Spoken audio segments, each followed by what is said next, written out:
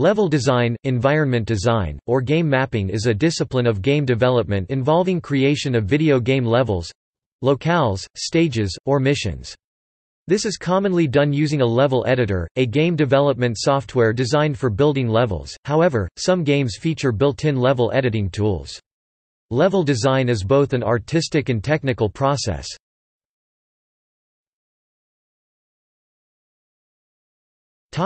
History.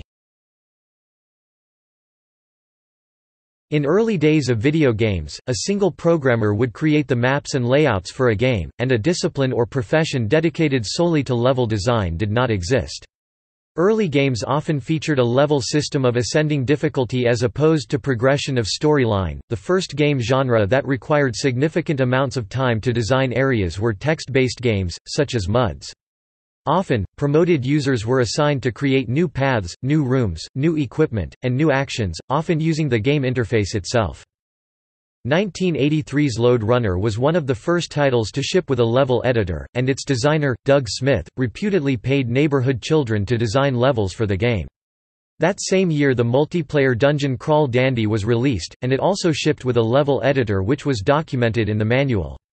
ZZT 1991 is a later game with user-accessible mapping and scripting. Doom 1993 and Doom 2 1994 were two of the first games to attract focused game modding activity, and many WAD level files were made for them.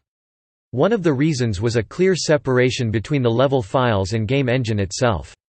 Half-Life, Quake 3, and many other games have notable mapping tools and communities focusing on user-generated content.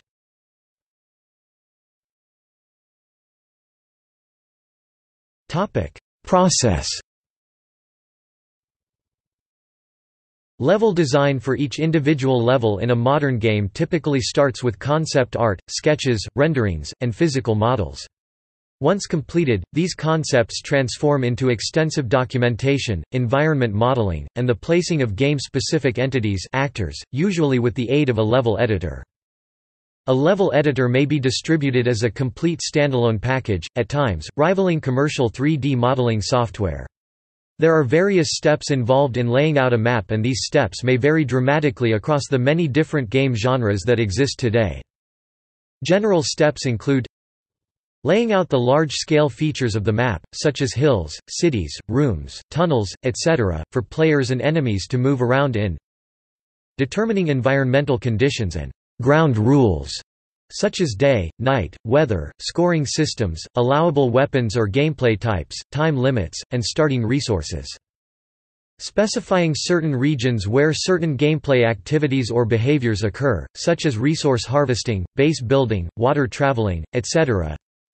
Specifying non-static parts of a level, such as doors, keys and buttons with associated mechanisms, teleporters, hidden passageways, etc.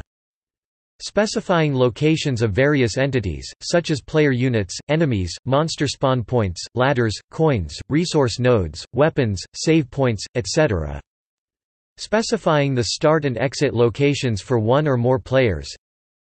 Adding aesthetic details such as level-specific graphic textures, sounds, animation, lighting and music. Introducing scripted event locations, where certain actions by the player can trigger specified changes. Placing pathfinding nodes that non-player characters take as they walk around, the actions they will take in response to specific triggers, and any dialogue they might have with the player. The first level of the game usually designed to get players to explore the mechanics of the game, notably in World 1-2. One of Super Mario Bros. Cut scenes may be triggered by events in a level, but require distinctly different skills, and may be created by a different person or team. The level design process may be iterated several times before achieving the desired outcome. Level designers and/or concept artists may also be required to provide a pre-rendered map of the level or entire game world for the player.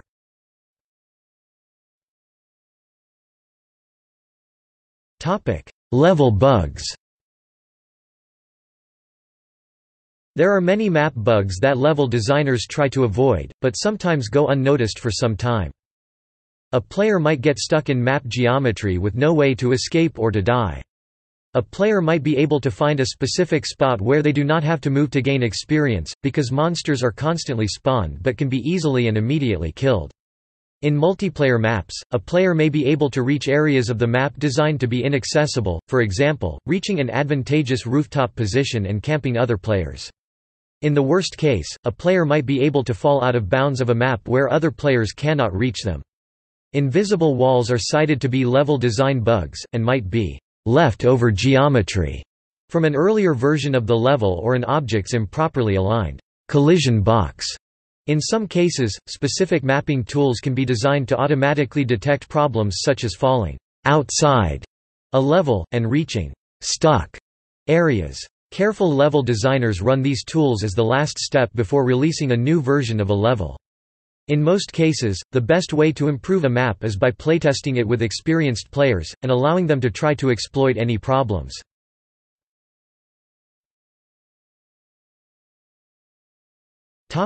Level designer. A level designer is a game designer who creates environments and scenarios using a level editor and other tools. Level designers will usually work on a level from pre-production to completion, working with both incomplete and complete versions of the game. Video game programmers usually produce level editors and design tools for the designers to use. This eliminates the need for designers to access or modify game code. As opposed to the level editing tools sometimes available to the community, level designers often work with placeholders and prototypes aiming for level consistency and clear layout before required artwork is produced by game artists. Many level designers have skills as both a visual artist and game designers, although in recent years the responsibility for visual, structural and gameplay-related tasks has been increasingly divided among several specialists.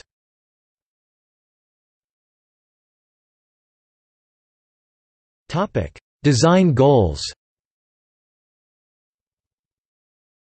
Level design is necessary for two primary purposes: providing players with a goal and providing players with enjoyable play experience. Good level design strives to produce quality gameplay, provide an immersive experience, and sometimes, especially in story-based games, to advance the storyline. Skilled use of textures and audio is necessary to produce immersive player experience.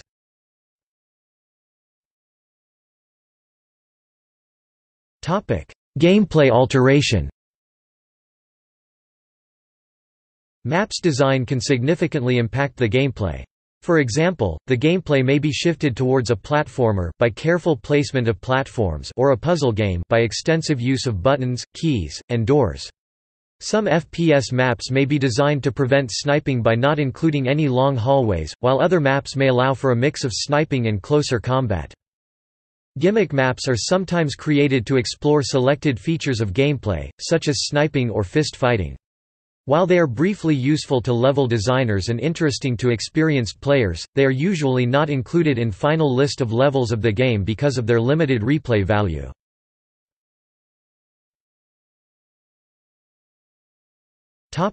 Player directing.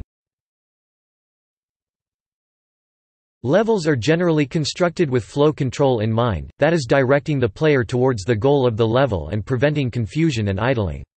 This can be accomplished by various means. Often the level layouts features power-ups and items aligned in path and combinations that collecting them inevitably progresses the game and advances the storyline. This is one of the basic player direction technique and is most often seen in platformers. Lighting and illumination, as well as distinctly colored objects, are often used to unambiguously steer the player towards the correct path. Similarly, clearly marked choke points can be introduced. Another method is strategic placement of obstacles and aesthetic environment props, that direct the player's attention to clear paths instead. This is often used in closed, stuffed environments. Levels may be designed to force the players to explore the map and advance. Most RTS maps give each player a starting base, but will have resource distribution and terrain features designed to draw players out of their base and engage each other. Teamplay maps can provide noticeable advantages to one team over another, when designed poorly.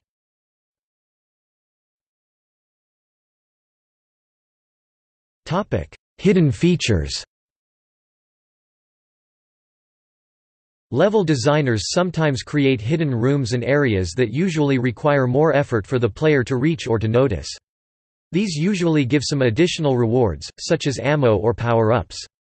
Casual players usually do not discover these, but these areas are interesting enough to be discovered and documented by dedicated gamers.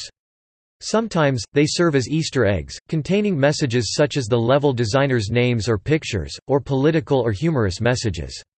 One of the first games with a 3D engine to feature hidden features was Wolfenstein 3D, where certain walls could be pushed to reveal hidden passages. For example, Quake has many secret areas that reward the player with ammo, weapons, quad damage power-ups, and in one hard-to-reach secret area, Dopefish makes an appearance.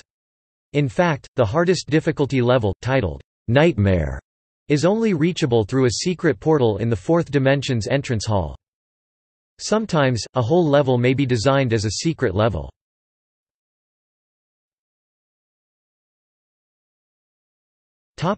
Tools.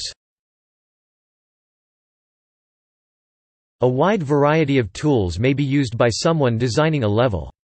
Although it is faster to design models and textures with general-purpose multimedia creation tools, games usually require the data to be in a unique format suited for that game's engine. For this, specific compilers and converters of models, textures, and audio data may be required to lay out a level.